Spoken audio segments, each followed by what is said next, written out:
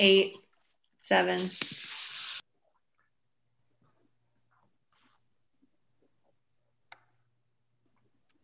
Good evening, everyone. Thank you for joining us for this next installment of U.S. Sailing's Diversity, Equity, and Inclusion Town Hall Series. My name is Stu Gilfillan, and I'm the Education Director for U.S. Sailing. So far, we've had some great conversations, and I'm very pleased to continue that conversation tonight and this series with a discussion about adaptive or parasailing. We've got some incredible sailors and individuals from a variety of areas and programs who will I'll have introduced themselves, but first, I'm pleased to introduce Becky Kukula, who will be our moderator tonight. I'm gonna make sure there's no audio in the background. So Becky Kukula is our moderator for tonight. Becky and I have known each other for a number of years, first when she was a junior sailor up in Hull, which she very politely reminded me was not part of the Cape, which I had misdirected it before.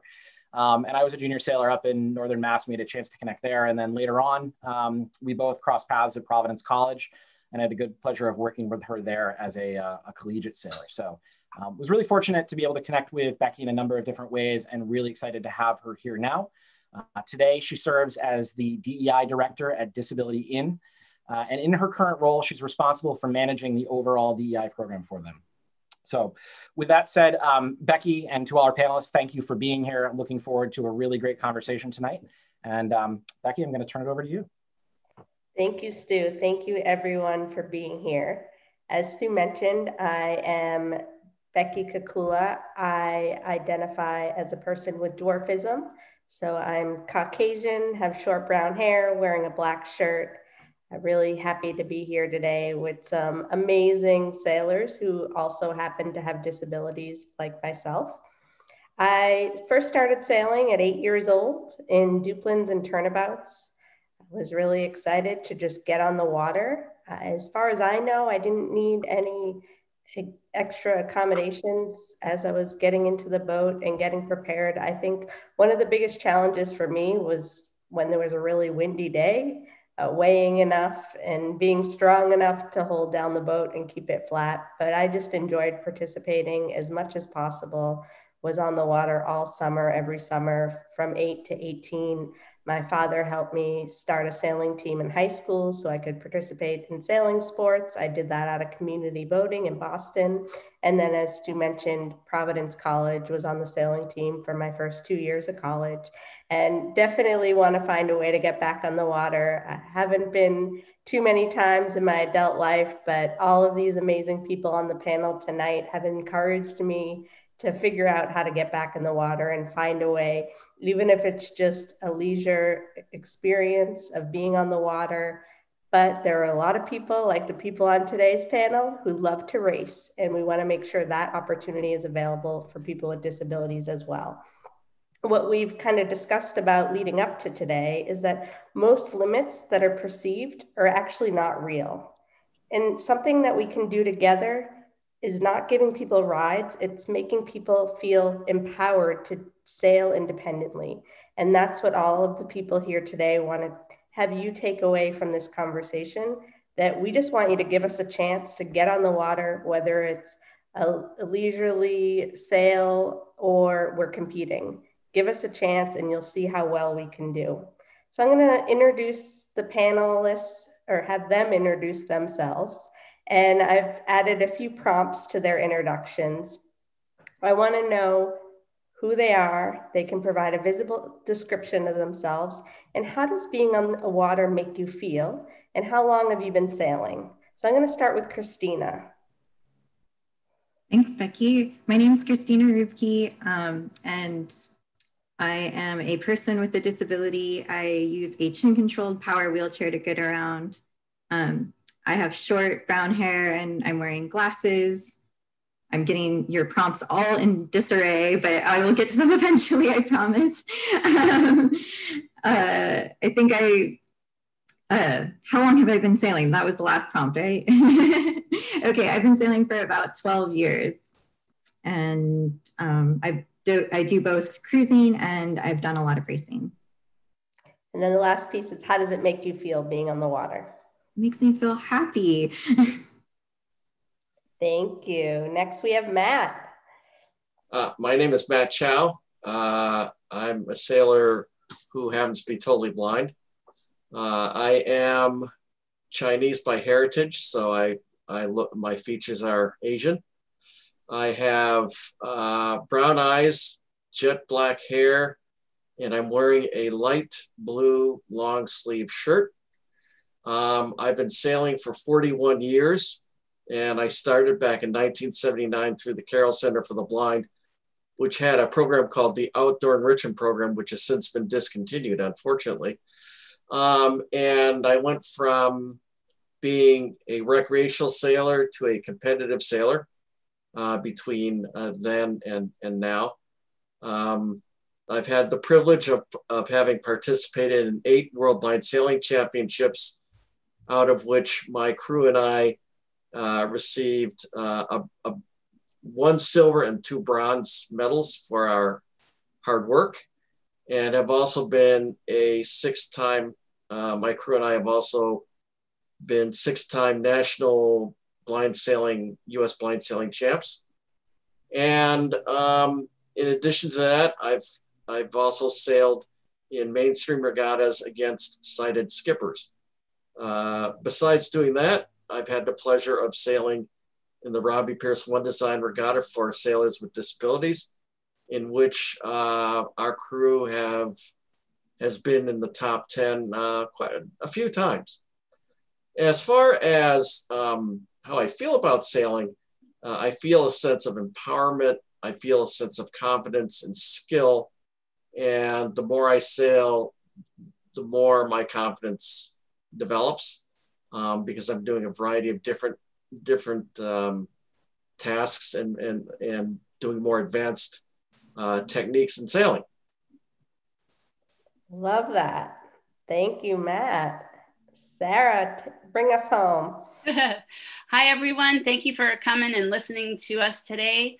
We're pretty excited about adaptive sailing, and my hope that you catch our mojo and decide to think more about bringing, building sailing in your parts of the world, wherever it is. So my name is Sarah Everhart Skeels. I'm a wheelchair user. I have long, curly, gray-ish hair. I'm wearing glasses. I have a pink sweater, and I'm coming at you from my home office in Little Compton, Rhode Island. So my history in sailing, I grew up a swimmer, not a sailor. My father sails and would put me on a boat every now and again and yell at me. And so I didn't grow up liking sailing. But after my spinal cord injury, I was injured in 1990. And in 1992, I had an opportunity to get on a boat. And it was like, whoa, it was the first time I got to steer. And that was pretty cool experience, again, to be being on the water, being around the water, being in the water is just a very freeing experience for me. So in 1994, I decided to actually learn how to sail. And I started racing in 1996. And my sailing, I suppose I'll put a career in quotes, but my sailing career has taken me all over the country. And my teammate, Cindy Walker, and I literally traveled the world in a Paralympic campaign for we didn't make it, but we put in a good shot for Rio. Sailing makes me feel powerful. It makes me feel happy, and it makes me feel free. I love it. You gave me the chills. I'm going to go back to Christina. How did you get into sailing? What kept you doing it? And what adaptations do you need while in the boat? So what got me into sailing was I met folks from the Bay Area Association of Disabled Sailors. That's an organization based in San Francisco. And they kind of stopped me on the street and said, you should come sailing with us. We can definitely hook up a chin control and you can use your chin to sail. Please, you should try it. And I kind of thought they were probably making it up that I could sail with my chin, because I didn't think that was possible, but they seemed like an interesting group and fun time. So I started sailing with them and I immediately got hooked. It was just so fun. I think especially when I was able to participate more in the sailing, when they actually did get a chin control hooked up or a joystick that I could use my chin for.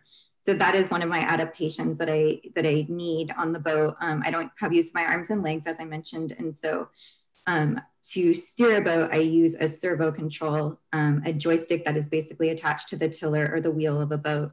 And I mount the joystick under my chin. And I can do that. There are these boats that BADS has that are called Liberties that are manufactured in Australia. And that boat I can sail by myself because it has along with the joystick, it has 2 switches that allow me to switch on and off the main and jib, so I can adjust those 2 sails independently as well. The other adaptation I need, I'm a high maintenance sailor, as many of us are.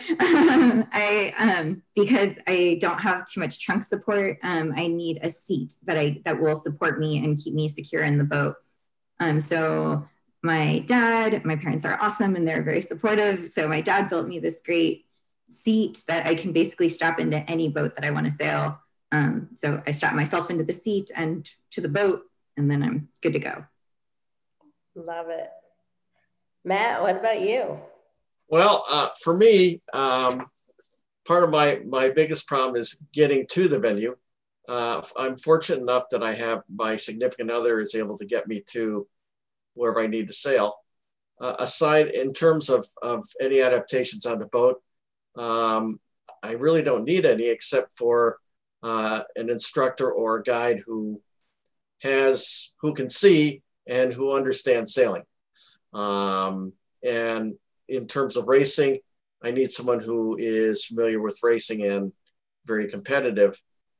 Basically what happens is when we sail as a crew, I'm basically the guide's hands. He's my eyes, and there's a lot of trust that goes on between the guide or instructor and me. I have to trust him to keep me out of trouble. He has to trust me in that I will do the right thing at the right time as directed. Basically what happens is that we, as we sail together, as we establish continuity and consistency and race, we have instances where we're not just talking about feet in terms of clearances from, let's say, ducking a boat going across the transom. We're talking inches. We're talking about sailing downwind where I can hear the other boat to leeward or windward. And of course, I steer a straight course. I'm not rattled, I just learn to focus. And then when it gets to the roundings, mark round, let's say a leeward rounding, it gets very interesting. And I can tune out all the yelling and screaming that, of course, happens amongst racers because no, you have room, you don't have room. Yes, I do.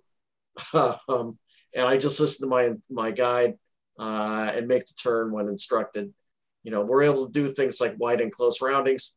And I'm at the point now in terms of my sailing skills where there are times when I've raced with a spinnaker, which is way cool. And it's quite a rush. Awesome. And how long have you been sailing? I've been sailing for 41 years and I've been racing. I like to say I've been sailing for 41 and really racing for about 26 years, because there's a point when you start sailing, you don't realize how much you don't know until you start, being more competitive. And then you find out, oh, I need to learn these skills. Or I need to learn these kinds of techniques. And once you do that, that's when the racing really starts. Awesome. Sarah, what about you? So I think the adaptations I need, to be honest, in listening to Christina talk about sailing by herself, I have never sailed by myself ever. It's not that I'm afraid to, it's just I never have. It's always been something I've always enjoyed doing with other people. And, but anyway, hats off to you, Christina. I just want to say, and I want everybody to understand just how good of a sailor Christina is and just how of a great sailor Matt is. We all compete against each other sometimes, and it's an honor to be on this panel with you both. So because of my spinal cord injury, I need a seat. I would fall out of the boat. I don't have my I don't have the use of my legs or my trunk. So like Christina, I need a seat. I steer, I don't trim sails because it's just not, my strengths are in steering. And I hope I steer a straight course like Matt. That's my goal anyway. But I need straps to keep my upper body in so I don't flop over. Although they don't always hold, and that's always interesting. But my seat has never failed me. It always keeps me in. And I have yet, knock on wood, to fall out of a boat yet. So let's hope that never happens. But that's mostly what I need. And I need help getting in and out of the boat itself. But that can be done with Hoyer lifts. It's been done with, it doesn't always mean somebody has to pick, my husband sometimes picks me up, we call it the honeymoon, picks me up and puts me on a boat, but that is not the only way to get somebody on a boat. There's lots of ways to get people on boats. So that's sort of the adaptations I need. And I need people who are gonna set a race course for me. And yeah, with Matt, allow me to use spinnaker whenever possible. And I would have to say that given the three of us, I think I can say with pretty high confidence that we would all trust each other in terms of, you know, if we were put together on a boat, we'd figure out the division of labor and get it done. Yes, I'm coming with you next time. Absolutely. Sarah, I'm going to keep it with you. Let the audience know a little bit more about just the definition in general of adaptive sailing. Well, my definition, I'll be clear about that. I am not the Lorax. I do not speak for all the trees. I will speak for my little tree. And I look at adaptive sailing as sailing with adaptations.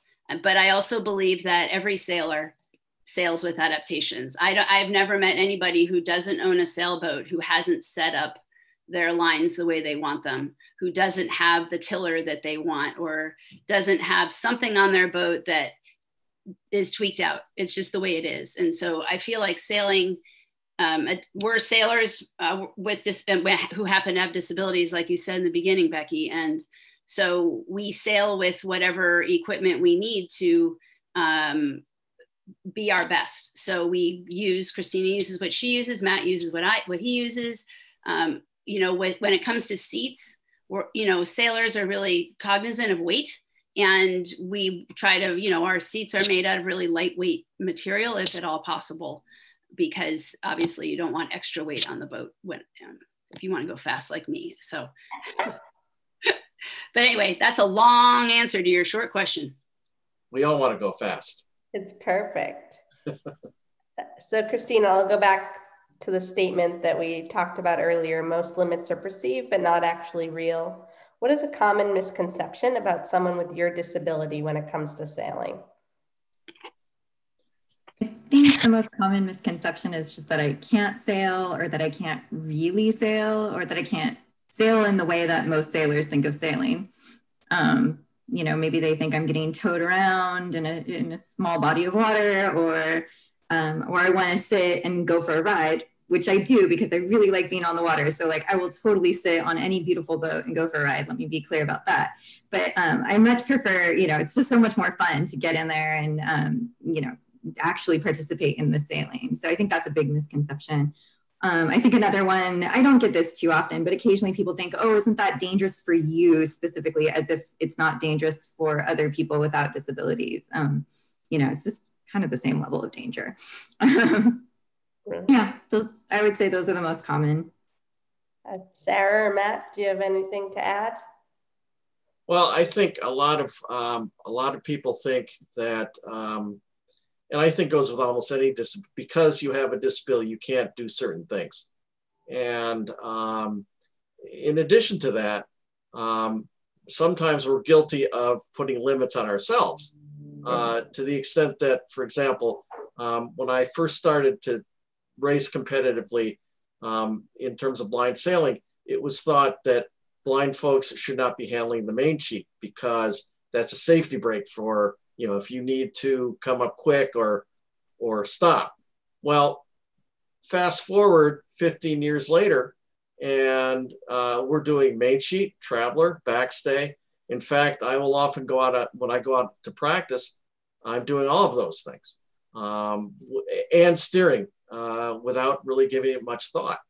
So it's just as important that we have an open mind about where our perceived limits are, as much as the public at large. Yes. Yeah, and I can just basically reiterate what both Matt and Christina said, that it's just this idea, ableism, this idea that we be based on what people see about us or think about us, therefore we get put in boxes, and the boxes don't have dashed lines, they have very solid lines, which makes it hard to get out, which is why sailing's so great, because you get out of the box, get out of everything and go out there and just make the boat go. And I think all sailors enjoy that freedom. It doesn't matter if you have a disability or not. Leaving the dock and just leaving everything on shore and getting out there is just so freeing and awesome. But the idea that we don't really sail, you don't really sail, do you? And I've been asked that question point blank, but you don't really sail, right? And I'm not really sure what that, and I asked the person what they meant, and they were like, well, you don't really get in a boat and go sailing. Well, yeah, I do. And then you have to, it's most of the time when you go out and race against someone like that and you beat them, that they then come back and they're like, wow, you're right, you really sail. So just this misconception of, because someone thinks that if they were you, maybe they couldn't do it, has nothing to, nobody, we are us, whoever we are us, and we get to decide those things. So I would love to shatter, and that's one of the reasons I think all of us are on this panel, is that we want to shatter this idea that people can't sail because of a physical ability or a lack of ability. That's just not true. Agreed. So Matt, this one's for you. I wanted to ask, what are the best boats that you've sailed as someone with vision loss, and what would you recommend to others with vision loss? Well, I've been blind since birth, and one of my favorite boats is a J22. I sail a lot at Sail Newport, and the reason I like the J22 is because there's a lot of feel in the tiller, a lot of feel in the boat as a whole. It's very lively. It's very maneuverable. It's not slow. There are no tricks in this boat. You know exactly what's going to happen. You learn to anticipate what the boat's going to do under varying conditions. And it's a nice boat. A lot of people refer to that boat as a dinghy with a keel on it. And I'd have to say that they're right, because it's very lively, but it's not overpowering. And as long as you know the boat and know the conditions pretty well, you can do a lot of things with it. What about you, Sarah and Christina, for people with physical disabilities? So I've sailed a lot in the Hansa class boats. They used to be called access class boats. They have a few different kinds. I've sailed mostly in the Liberty, which has a self-tacking jib and a weighted centerboard, which makes it extremely stable and safe. It's a pretty dry boat, even in pretty high wind conditions, and it can sail in pretty high wind conditions. You can reef it. It's a great boat for people with physical disabilities because you can sail solo even if you don't have use of your arms and legs, which is pretty remarkable. And they have a 303, 2.3. They have a few other boats as well that are really great for adaptive programs, just because of the stability. Their other boats allow sailors to sit side by side, which is really helpful in instruction. I also really like the Martin 16, which I've only sailed once in one race, but it was really fun. I don't know, I liked it. Sarah sailed way cooler, funner, faster boats, so she can talk about those. Oh, I don't know about that. But yeah, I think for many people, there are a number of adaptive sailing programs around the country who use boats called Freedom 20s. I know the Judd Goldman Adaptive Sailing Program does that. The in Chicago, and Bads has them, right, Christina? And Crab used to have them in Maryland. Now they have a different kind of beanie boat, but they're Shake a Leg Miami has them. I call them weebles. They wobble, but they don't fall down, for anybody who's as old as me who even knows what a weeble is. But they have a weighted keel, and so it won't tip over. And so you can do anything you want to the boat. And they also have seats already in them that allow people to sit in them and use them. So you don't have to have all of your own equipment from the get-go to work for you. So that's a really nice kind of beginner kind of boat if you don't have access to the Hansa dinghies. There's a number of lots of programs in the country that use the Hansa dinghies, and a lot that use Martin 16s. Then you get into Paralympic class boats. You have the 2.4 meter, which is the single-handed keel boat. That's a really cool boat. I really want to get in one. I'm not sure if I get in, I'll ever get out because it's like a hole, but I'll have to make friends with somebody to say, can you please get me out now? And so that's a single-handed class. It's really big. That's a growing class in this country. Certainly in the world, what's really cool about the 2.4 meter is that it doesn't matter if you have a disability or not. There's a huge group of people who sail it. There is a disability class, like if you're looking at like world competition, look like from parasailing competition, but you can also go to the world championships to the 2.4 meter and you just sail against everybody. And 9 times out of 10, the person that wins has a disability, just saying. But anyway, and then there's sonars, which I think a lot of people are familiar with. They're kind of like a J22. They're just a little bit longer, they're a little beamier. They also fly a symmetrical spinnaker. So those are fun to do in like PHRF racing, where you're out there sailing, you're racing with a bunch of different kinds of boats, and you get a time like handicap depending on the size of the boat and all that stuff.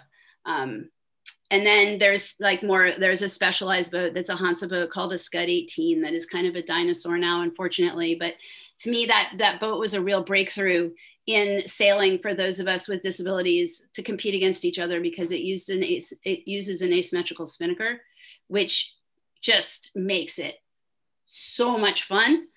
Cindy and I could regale people with all kinds of stories of being on a boat in the Narragansett Bay in 5, 6, 7 foot waves, surfing waves with our kite up, and dolphins jumping around us. I'm not kidding. Like, it was like a Disney movie. It was pretty cool. But being able to do that, just Cindy and I, 2 people who can't walk, out in the bay in 20, 25 knots of wind, just having the best times of our lives.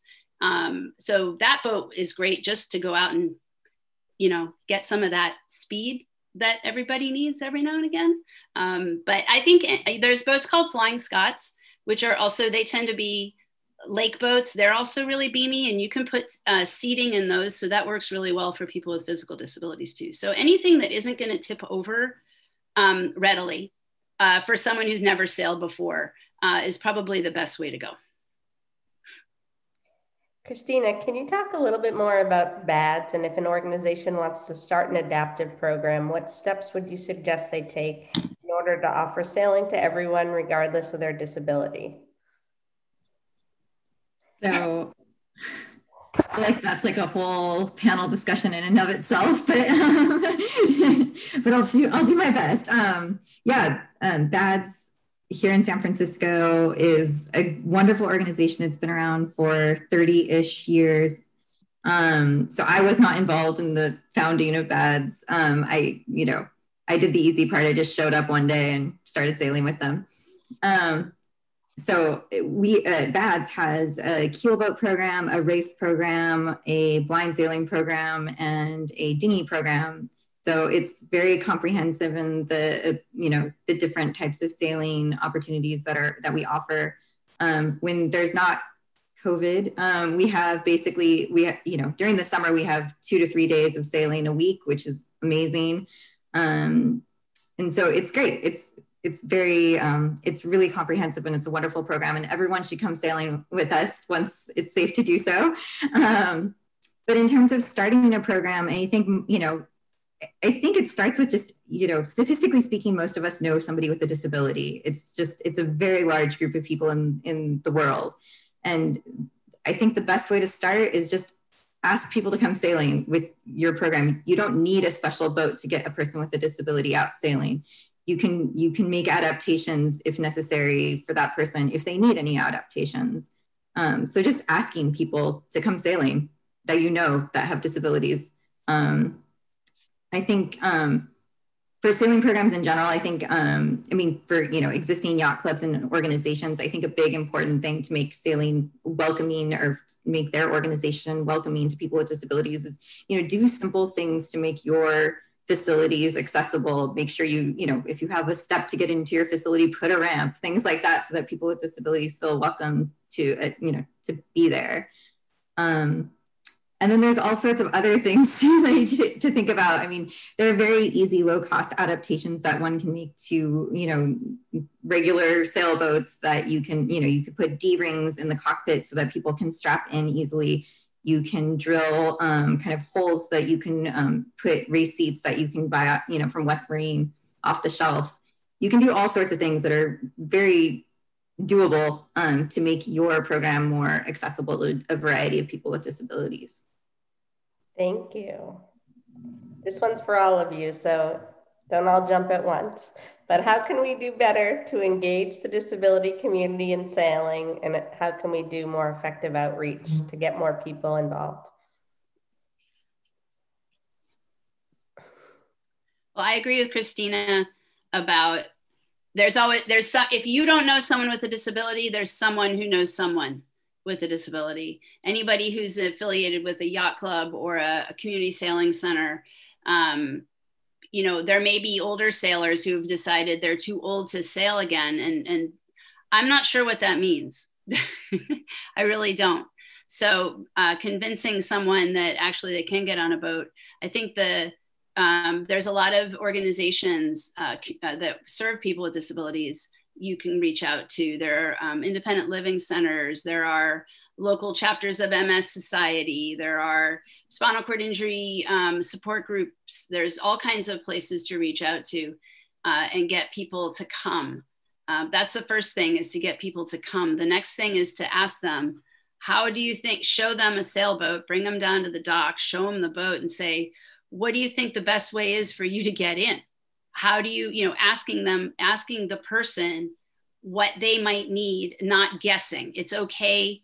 It's in fact vital to ask us about our abilities. And it's okay to ask us, in fact, please do. It's not a secret to us what we can and can't do. It might be a secret to you, but it isn't to us. Even if we haven't been sailing before, if you already know everything about sailing and I know everything about my body, you and I can get together and make it happen. Right? Because sailors, again, are the ultimate tinkerers, like I've never met a group of people who like collectively love to just tinker and make stuff and figure stuff out about how to improve performance, or how to get somebody in a boat, frankly, or out of a boat, or get them steering. So I think it's just like it takes a team to make a boat go. If you're in a team, if you're in a more than a one single-handed boat, the same thing is true in getting someone with a disability out on the water. Is what do you need to get out there? What can we make? There's an organization, Matt mentioned it in the very beginning, the Robbie Pierce One Design Regatta was started by a bunch of people who were like at Larchmont Yacht Club and American Yacht Club. Shout out to Buttons Padine, Siobhan, Bill Sandberg, and et al. And crew. That have these Ideal 18s. I forgot to mention them. Ideal 18s are a really great little beamy boat. They're like Sonar's little sister. What Christina said, they went out and they bought these seats. They said to this guy who's our equipment guru, this guy named Gene Hinkle down in St. Pete, he knows everything about everything. You just call Gene and he'll figure it out for you. About an adaptation on a boat. He's been doing it for a long time, but got together and how do we make these things? This is what you need to do. You need to get 2 people in the boat. You need to get them in safely. We literally went to West Marine, bought seats, stuck them in, tied them down, figured it out. Over time, we've gotten better and better. They have gotten better at understanding the best adaptations, which are still just these seats. And there's what, Matt, 30 boats on the line now? We've had 25 to 30 boats on the line. Yeah, so that's a really great example of people who didn't really know what was going to happen, but it all worked out really well because it was a collaboration. And the nice thing about the whole Robbie Pierce Regatta was that we had a variety of disabilities. We had, at one point, in one regatta, we had 5 blind crews, and we had 25 other boats with folks with different varying disabilities. And you know, it's really important that folks with disabilities be united as in terms of the sailing community, because it really makes a difference. You know, there's no one disability that is worse or better than another disability. What matters is that we all go out in the water, compete, and then we talk about the race that got away once we get back on shore. Yeah. And, you know, I also want to be clear, like, we happen to all be racers, but there's a whole group of people who are not interested in racing. And while I don't fully understand that, I get it, right? So, for me, but I get it. And I think, you know, my first experience on a boat, I literally happened to be going for a ride, but it was a race. Somebody needed someone to sit in a seat, and I was like, I'll do it. I wasn't responsible for anything, but you know, getting somebody out and taking them for a sail is a really great way for that to get somebody to get the bug. And some people aren't going to get the bug, but 2 out of 3 just might. And that's what we need those 2, because then they get 2 and then they get 2. The nice thing about sailing is that you can sail as hard or as easy as you want. There's so many different levels of sailing available, from cruising to racing and everything in between. And in fact, Sarah, I actually got one of my colleagues from work, who both of us are retired. I actually took him out for a sail, for a 3-hour sail. I was doing a practice. Got him back. We came back in, and and I knew he liked it, but as further incentive to really set the hook, I gave him 2 hours of lessons. Nice. And he's been hooked ever since. And he's able-bodied. I love it. So this one's for all of you.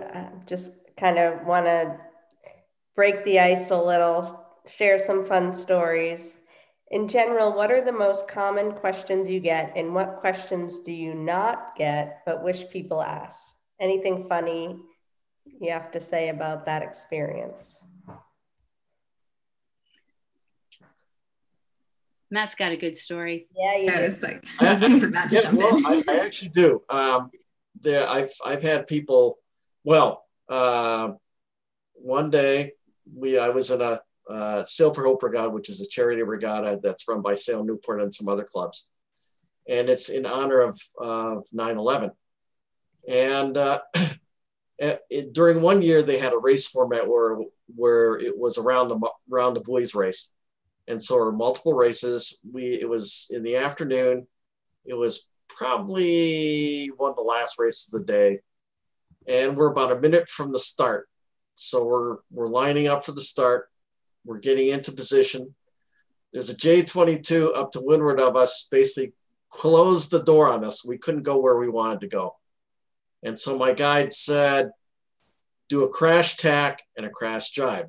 I said, okay. So I slammed the helm over, tacked over, bore off, swiveled around, sat on the traveler bar, was getting ready for the jibe. And just as we were about to jibe, I heard off in the distance, oh my God, he's blind. And it's like, no, I'm not hearing this. Am I really hearing this? This is a joke, right? No, it was real. So I jibed around and I just started laughing like you wouldn't believe. And so much so that the tiller was sort of jiggling. I was laughing so hard. And my guide said, what are you laughing at? I said, let's just get off the start line. I'll tell you when we get to the weather mark. And so we got to the weather mark. I told him he got a good laugh himself after we bore off and went downwind. We went back came back into the party afterwards. And one of the line judges came up and said, and said to us that that was some of the best seamanship she had ever seen. And she said, "Oh, please forgive the she was on a committee boat. She said, please forgive the woman who basically opened her mouth before her brain. She was just shocked to see that there was a blind sailor." So yeah, those things have happened. I've actually had another quick story was I use a guide dog, a seeing eye dog, and we had they sent a photographer up to do some shots, and he went on to practice with one of the Sail Newport instructors and me, and we were coming in to the Sail Newport, and if you know, well, there's a seawall at one end, and you have to make a 90-degree turn and go and head up into the Sail Newport anchorage. And so the photographer said, "Hey, we're going to hit seawall. Hey, we're going to hit seawall." And I said, "Shut up, I'm driving. I'm busy." and my instructor, I'm sure she wanted to cut it close just to shut him up. We probably came to within about 5 feet of the wall, and he said, "Head up now." So I did a sharp 90. We came up, got in there, and hit the mooring on the, caught the mooring on the first pass. So that's what you can do when you have good crew work, good teamwork going, in spite of the fact that I couldn't see anything. That's how we get it done. Yes. Any stories from Sarah or Christina? I think just going into the point of what questions do I wish people would ask, and what questions they ask, I find a lot of people want to ask me a lot of questions about me and my abilities and how amazing I am, and I don't frankly find myself particularly amazing. I find myself very fortunate that I was able to access resources, or that that allow me to sail, or that I've been in a community that has had the open mind. And the attitude of let's get you on a boat all the time versus wait, we can't do that. It's not safe, or something might not happen. I'm not sure what's going to happen. But so I think I'd rather talk to people about like Matt says, just about racing. Why'd you make that bonehead move? Or every now and again, wow, that was a great start. Or just questions about what we're both interested in versus making it about me. I'd like to make it about the experience, I think. And I have lots of stories, but I just want to leave everybody here with, I just want everybody to understand how important this sport is for everyone. And this is the one sport, the singular sport, the one singular sport that doesn't change. It doesn't change no matter who's on the boat. It doesn't change. It's the same sport. Maybe we're sitting in a seat, but we all use a tiller of some kind. Christina has a chin drive that works on a servo that is connected to the tiller. She can't control the boat without the tiller. Everybody uses a tiller, right? How you get to that tiller is anybody's business. Everybody, Matt sits backwards on the boat sailing downwind. He's looking aft. It takes a little while to get used to, but then you realize, of course he does. Why? It makes all the sense in the world, right, everybody? Where's the wind coming from? That's why Matt can pick up that shift, right? Because he's feeling it, wherever you feel it, Matt. But it's about that. Let's talk about that kind of stuff, because to me, that's the big conversation. And how do we get more people sailing and understanding that this sport, we are literally all in the same boat.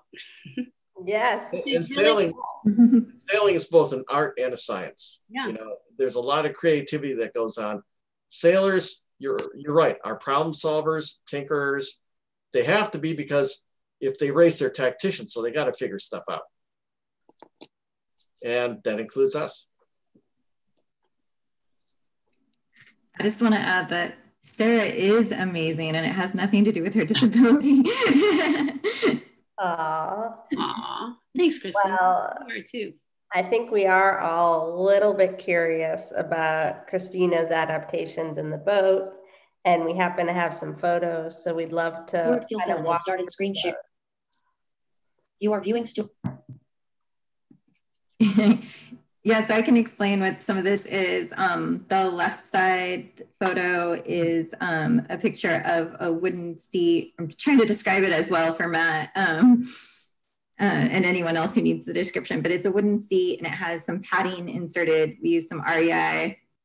I'm not being sponsored, unfortunately, but, some REI equipment to make it a little bit more comfortable so my butt doesn't get sore while I'm racing. We actually put those front sticks to tilt the chair back a little bit because on the Martin 16, if I didn't have the seat tilted back, the boom hit me in the head or almost hit me in the head, or it was too close to my head to make me comfortable. But that seat I can drop into pretty much any boat. And you can see it here. This is in the RS Venture in Newport at the Claggett. And this was the first time I had sailed this boat, but luckily it fit right into the seats that were already on the boat. And then in both pictures, you can see the joystick, which the joystick came as part of the servo kit for the RS Venture. My dad and the RS Venture guy helped kind of put it together in a way that worked for me. I think we rotated the joystick so that we could mount it on this totally handcrafted type of mount. I think that's like a clipboard and some random supplies that we found around the harbor. And we put that all together, and that is how I sailed the RS Venture with my crew member, Chris Sheppy, who is a blind sailor, who is absolutely one of the best sailors out there, and the only reason I've ever been successful in double-handed races.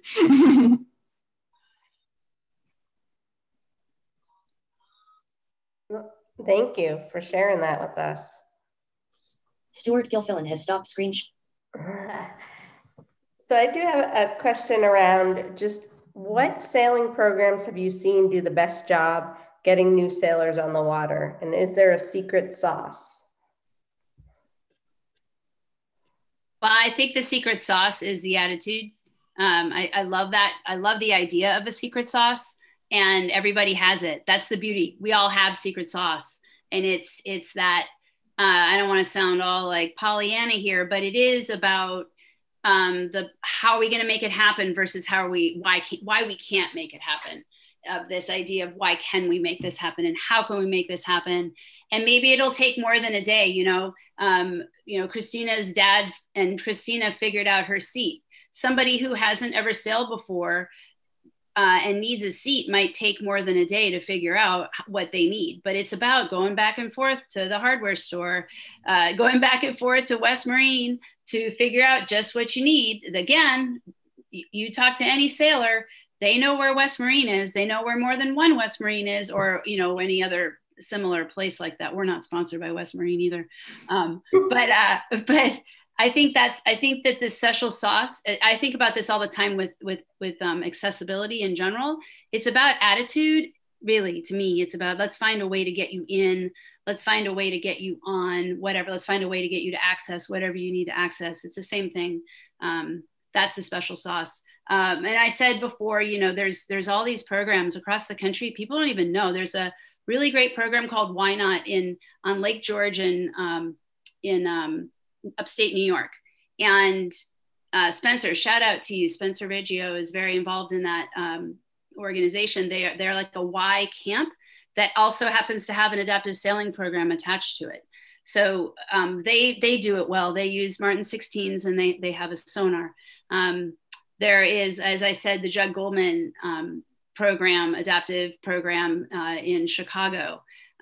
There is BADS, of course, Christina's organization. There's the Galveston Sailing Center down in Galveston, Texas. There's Shake a Leg Miami. There's programs. There's two adaptive programs in Boston, right, Matt? There's community boating in Pierce Park. And there's a community sailing center on Lake Champlain up in Vermont. There is, I think Sail Maine is trying to start up an adaptive program. It's getting in the water. There's a Sailing for All in Provincetown on the Cape, Becky, that has a sonar, and they're trying to make something happen there. So I believe there's a program in Tennessee. There's the C. Thomas Claggett Memorial Regatta in Newport, and we also do a match race at the Oak Cliff Sailing Center on Long Island. There is, I don't know, fill in where I've forgotten everybody. There's so many programs where people can go and try to figure out what works best for them. There's Seas in Sheboygan. Yep. That's another one. Sheboygan. There's Footloose in Seattle. Footloose in Seattle. Oh, and the San Diego. That's right. Ooh, Challenge Sailors, I think. Yeah, Challenge Sailing. Yeah, Challenge. That's what it is. I think US Sailing has a list. I think you can just call US Sailing. Sailing. To ask that. Where can people find all these great programs? And if US Sailing doesn't have a list, we just put them on the spot to create such a list. Right. I think they do, but you know, there's a program in Michigan, Traverse, Michigan. Yeah. It's about everybody go back to your sailing center, look at a boat and see, whoa, actually this Flying Scot looks really like it'd be a great boat. Ideal 18, there's the Capri 24 is in California that we've sailed. All these, anyway, just any beamy-ish boat. And then it's like, well, what do you do? How do you get people on it, off it, figuring out all those things? But these are things you figure out every day. We do have a question from the chat box from Betsy Allison. How do we change the mindset of the clubs, so orgs that think it's too difficult to get involved?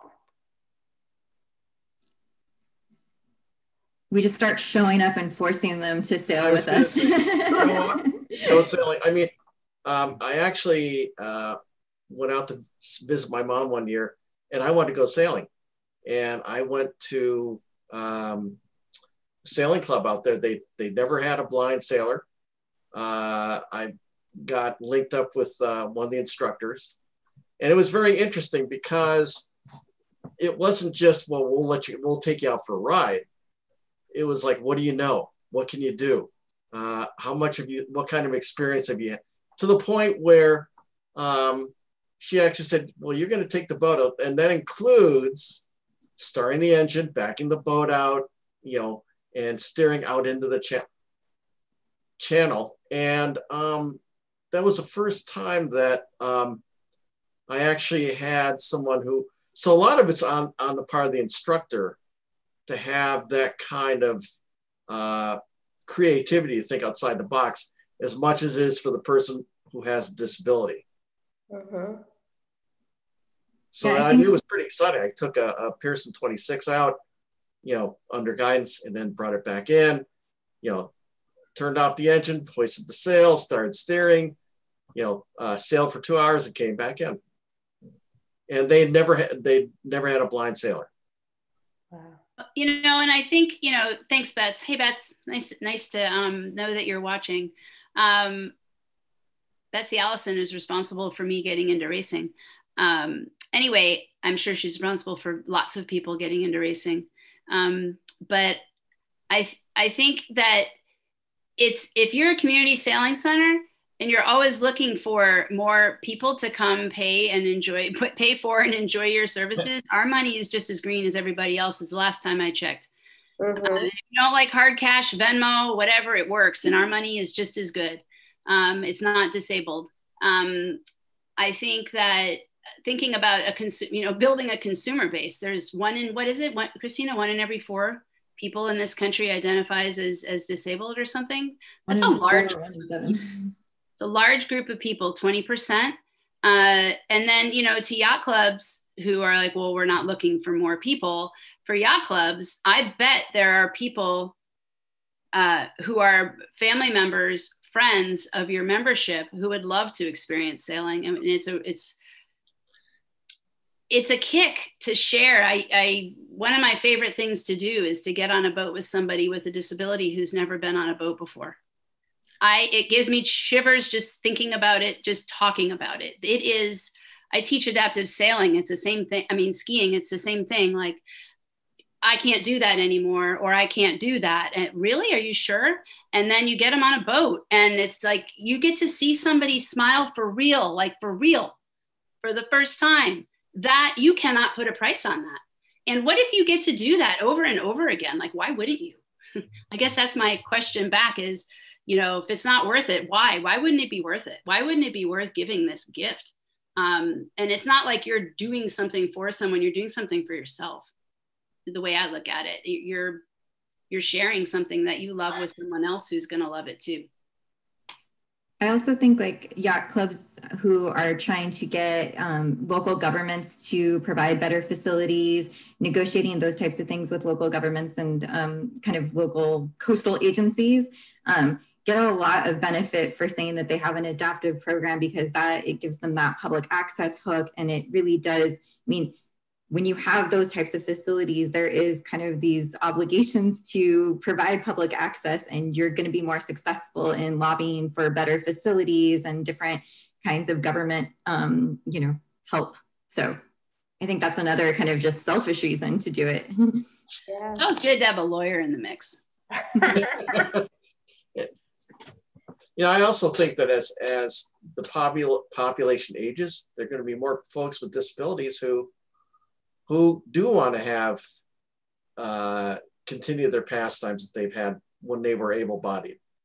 And I think that's another thing to tap into down the road, because you're going to have a more of a population that's senior. I hate to say it because I'm one of them now, who want to get out in the water. And I think it's a good opportunity for us to send the message. I agree. And I think Sarah made a great point earlier that it's sailing, no matter what, who's in the boat or what adaptations are needed. I think there's often hesitation if someone acquires a disability later in life that they're not going to be able to still participate in their favorite sports. And this is our time to continue this amazing conversation. It doesn't stop here. We want to continue to make people with disabilities feel empowered to get out on the water, and clubs to feel innovative, to be more inclusive. And as Christina mentioned, make sure your buildings are accessible as you're navigating how to be more inclusive of sailors who happen to have disabilities. So I can't thank you all enough. Christina, Matt, Sarah, it's been an amazing conversation, and let's keep it going. And we're getting on the water all together once COVID ends. Amen, sister. Absolutely. Well, I'm back, and I want to sort of echo what Becky had said and say thank you to all of you. Great conversation tonight, as we said with a number of our other DEI panels as well.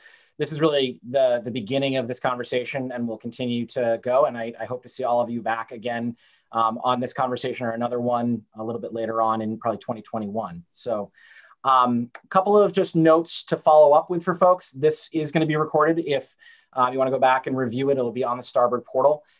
There were a couple of resources that have come up that I'm just going to share so folks can check it out. Has started screen share. First one is the Adaptive Sailing Resource Manual, which was developed in conjunction with World Sailing, and a whole host of volunteers played a role in this. Sarah was one of them. There's a couple of great shots of her and how transfers work in that. And Betsy Allison, who we're grateful to have on board watching tonight and was answering some questions, who's US Sailing's adult director and contributed a lot to that particular manual. So it is a free resource. You can go to that URL and download it. We do ask for your information just purely so we know who's downloading it. We're not selling anyone's info. And we will also put the link to that and the other resource in here in the Sailing Leadership Forum Facebook group that we have. The other one in here is one that Christina had shared with us, which is called That's How We Roll. It's a video series, very cool. And the particular episode that this link goes to highlights BADS, her program. And I believe, Christina, you got a cameo in there too. It's a whole piece with you, which is pretty cool. So definitely check that out. And lastly, as we go forward, we've got one more town hall panel this year that will be on December 10th at 7:30 p.m. We are collaborating, US Sailing is collaborating with the Intercollegiate Sailing Association's Inclusivity, Diversity, and Equity Task Force, TIDE. And we've got panelists that include current and former collegiate sailors, as well as college coaches and Olympians, and should be a really dynamic conversation that focuses around culture, and culture change. So that's December 10th at 7:30 p.m. Please make sure that you don't miss it. We'd love to have you there and join us as we finish up the year on a strong note. So again, I want to say thank you to all our panelists. You guys are awesome. Really appreciate your time. Thank you to everybody that joined us tonight. And I hope everybody has a safe and happy Thanksgiving. So with that, thank you all and have a good night.